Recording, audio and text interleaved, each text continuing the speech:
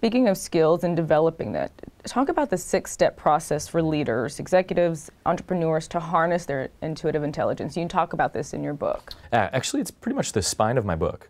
And so I lead the reader through the 6 steps to tap into their intuitive center or their inner compass. So basically, how it starts is with a mindset shift. So the idea is first, how do I, instead of trying to find my intuition and achieve that, how do I actually first take a mindset of being more receptive? So that's the first bit, is what if I'm not trying to seek my intuition, but I actually make room for intuition to find me? And so I have to first learn to be receptive to the information that I'm picking up in my strategy session, my one-on-one meeting with a new customer. So that's that first step, is that reception, right? Okay. And so the second one is, once I have a perspective of being more receptive, the second one is then to slow down. That's so hard. Right. This in is New the York hardest City, bit, right? At least. New York City, London, Tokyo, wherever you are, even in the countryside with today's social media, we're bombarded with information more than we ever have been before. So the next key step is, how do we slow down our mindset and literally our blood pressure, our breath, literally get into a slower space. What breathing exercises, do you also encourage those? For sure. Yeah, breathing exercises is one of the best ways to slow down more to that subconscious state. You actually change your brain states when you breathe and slow down, and you open up your panoramic awareness in a different way. Oh, I like that, right? Panoramic awareness. It's amazing. It's like the 360 view of what's happening around you. You know, one way I can talk about this is, if you've ever seen those 3D prints where you're staring at all these dots, and it doesn't mean anything when you focus your eyes, but when you relax your gaze and you have that panoramic awareness, the 3D image starts to come alive. That's intuition. So if I start to open up my awareness, I'm going to become aware of other things that are happening in the room or in the space. And so that's that whole second step, is that slowing down allows that to happen. So reception, slowing down. The third step then is having to deal with our inner critic.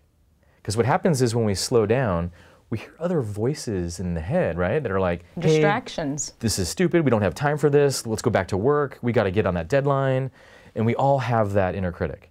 And so part of what I've realized in this process is that when we slow down, we start becoming aware of all of our inner noise. And so how do we differentiate the voice of our inner critic from the voice of our intuition? And how do you do that? So that's a whole piece of, that's where I go into the deeper. And how do you know it's the inner critic and not, it's almost kind of like this analogy of having the angel and the devil on your shoulder, right? Yeah. How do you know, how do you distinguish what's a distraction and what's actually like sound advice, listening to your gut? Exactly. So one way that I've created a distinction around this is that usually your inner critic is going to have a lot of, it's going to sound like a broken record. It's a broken narrative from your whole history, and there's sometimes a lot of emotional charge to it. A lot of times with intuition, it's just very clear and clean, like, oh, I'm not supposed to take on this client, but it's not a big drama. Or, oh, this hire is not a fit, and you know that intuitively, but it's not a big story and a big drama about it, right?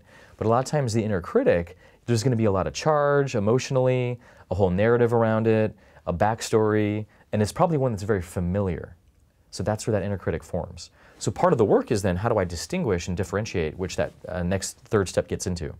So then you're more locked into your voice of your intuition, which leads to the fourth step. Okay, wait, so receive, slow down, befriend your inner critic. Befriend your inner critic, okay. So you actually befriend it instead of fight it all the time, right? So once you befriend it and you become the driver of the vehicle of self, not your critic, then what happens is you start to tune into your body. And then you can go in a deeper level of listening to your inner signals and cues. And so I have a whole chapter called Your Body is Wiser Than Your Mind. Because your mind will throw you off, right? A lot of times, it will. That critic, the different narratives that we have, the fears that we have, those kind of things. So that's when we tune into just what's happening in my body right now, and how do I use that as data for my relationships and what's happening in the moment, especially in business and outside of business. So that's really tuning into the body, and so the whole next fourth section goes really deep into that. Then the fifth section is, how do you ask for guidance? How do you actually develop a relationship with your intuition? Right? So now that you've really started to identify your signals and cues, because everyone has a different intuitive language, that's an important piece too.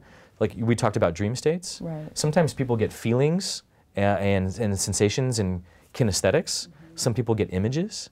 Some people get audio, sound, and messaging that way. So part of it is learning your body and how do you get information. Once you establish that, and you can figure that out by looking at hindsight, Like when you got a strong gut reaction before. Like we always say, hindsight is what, right? 20/20. And once you get that, then you'll start to track back at, oh, that's how my intuition speaks to me. So it's important to track those moments. So then the 5th step is asking for guidance. And so if, for example, if I'm confronted by a career choice and I don't know if I should choose A or B, that's when I'm starting to tune in and actually ask my, my inner guidance around, okay, tell me, body here. Tell me, body. Do I go left or right here? And I've had actually, in my book, I've interviewed a business owner, for example, where he actually said, should I stay in this job? And give me a sign either way. And he broke out into rashes. He broke out into a rash. Talk about a clear sign. Literally, like that psychosomatic connection, where literally his body was speaking to him of like, get out of this job. And he did, and it was the best thing he could have done. It's in the book here. That's really tapping deeply into that intuition. Exactly. And he said he didn't know where that came from because he had never even thought about doing that before, about checking in with himself on that level, but he did, and it paid off. And then the last step is, once we establish that relationship by asking for guidance, the last step then is taking action. And this is one of the things that we usually pause on, is I might know what I'm feeling and I know what I need to do, but I'm afraid to have that conversation. I'm afraid to talk to my boss. I'm afraid to deal with my partner. I'm afraid to set a boundary with my client, whatever that might be, even though I know in my bones that that's what needs to happen. Right. So the last step is actually putting it into action. Because if you don't put your intuitive intelligence into action, it's going to start to fade away. And you're not honoring your wisdom. You're not honoring your deeper intelligence. That's what this is really about. Okay, when you think about your day-to-day, you're a CEO, you're an entrepreneur in your day-to-day, how much time are you devoting to tapping in, or is it just something that you encourage should just happen naturally? I don't know if that's clear, but how much time am I really taking if it's making a decision, if it's hiring someone to join my company? How is the intuition, how am I tapping into that in a sense of time? Yeah. Is this something that's just happening through the course of a day? Or do I really take 15 minutes, close my office door and go through these 6 steps? I think both are important. I think it's important to have some kind of practice where you're touching in with yourself and checking in with yourself daily. So I do think having an intentional practice, even if it's 10 minutes or 5 minutes, which seems like a lot for today's world, to turn everything off. It is hard and to I mean do turn that. everything off, right? So you can go internal. And so I think having some kind of basic practice every day gives you that touchstone so that when you're in the heat of the moment, you have that anchor point.